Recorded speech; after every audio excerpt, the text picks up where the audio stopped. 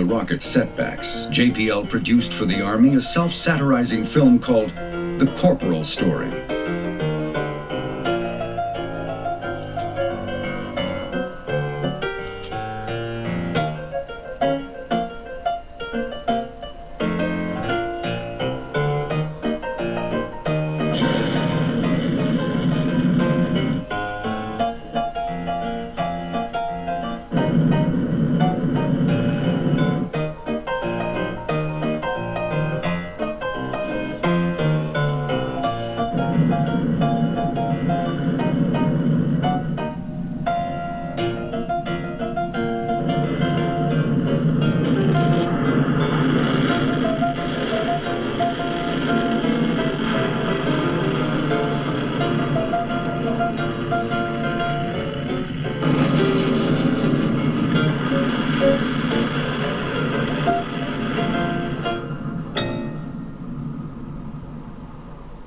The Army brass laughed at the film, but they continued to press to have the corporal deployed.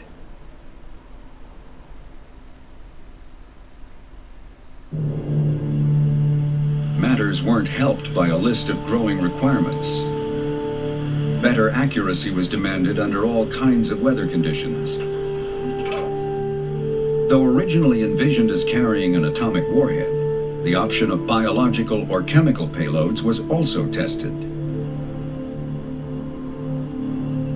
The complications of launching a Corporal from White Sands paled in comparison with a launch attempt in the field. The toxic nature of the fuel made for hazardous conditions for the missile crew, even in a non-combat environment. The training of crews revealed that getting into firing position required as much as 4 hours of preparation, to say nothing of an entourage of trucks, equipment, and personnel that on an open road often stretched for more than a dozen miles. Once designed, the production line was turned over to industrial contractors. More than 1,000 Corporals would be built. With a reliability rating of only 60%, the Corporal rushed into the field in 1955. Though marginal as a weapons system, the presence of the rocket was hoped to be a psychological deterrent, as the nuclear warhead the Corporal carried was 3 times more powerful than the bombs dropped on Hiroshima and Nagasaki.